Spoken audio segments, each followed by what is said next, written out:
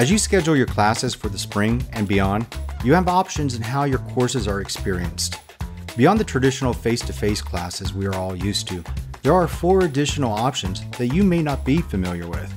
2 of those 4 are experienced completely online and are coded as IIE and IIS. While both of these options are online only, there is a key difference that is important to know. One of these options has synchronous class sessions that require you to be present in some form of scheduled yet virtual class meetings. And the other is asynchronous, meaning that you do not meet for live lectures or engagement. For your learning style, both online options might have advantages and drawbacks. Let's start with the one that does require some form of live virtual class times. Here at Wichita State University, we code this type of online course as IIS.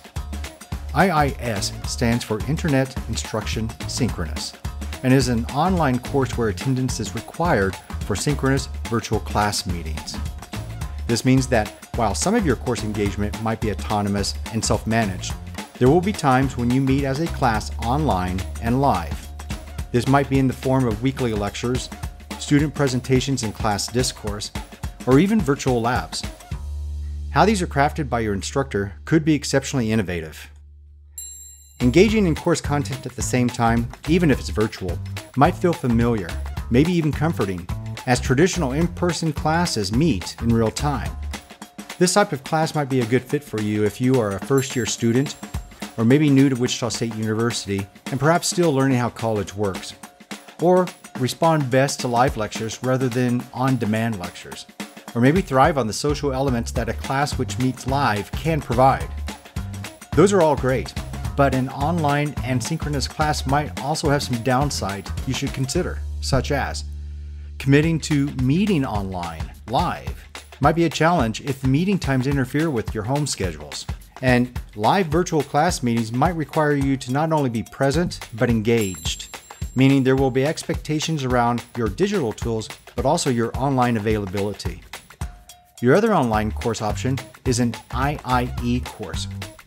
IIE is the code for an online course where all instruction and engagement is designed by the instructor to be automated. This means that you self-manage your online engagement.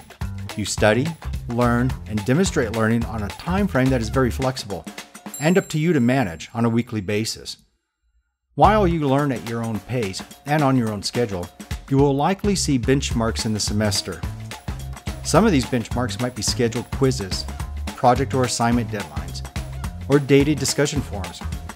However, the time management of meeting these benchmarks is largely in your hands. This type of course is great if you are self-disciplined and comfortable with time management, need to have flexibility in your schedule, and respond well and enjoy a self-paced learning environment. Challenges you might consider, however, are that interaction between you and your peers might be limited, and the spontaneity of learning moments available in a live class environment might not be as readily experienced as you might like. The final 2 types of courses available outside of our traditional in-classroom instruction are classes where there are both online and on-campus requirements. These are the HYB and the HYO coded courses, and these might be a bit more familiar to you. HYB courses are those courses that are considered a hybrid course. In this type of class environment, you will have both in-classroom engagement and online engagement.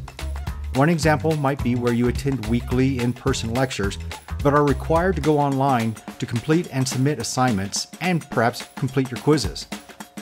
The other course type is coded HYO. An HYO course is your traditional online course. It is asynchronous, so your course time is self-managed and online. However, with an HYO course, you are required to come onto campus to complete your exams. Hopefully this sheds a bit of light on your options as you move into the new year. Remember, Shockers, times might be challenging right now, but you still have your future to think of. So stay brave, stay informed, and know that your future counts. Shocker Nation, Shocker Strong.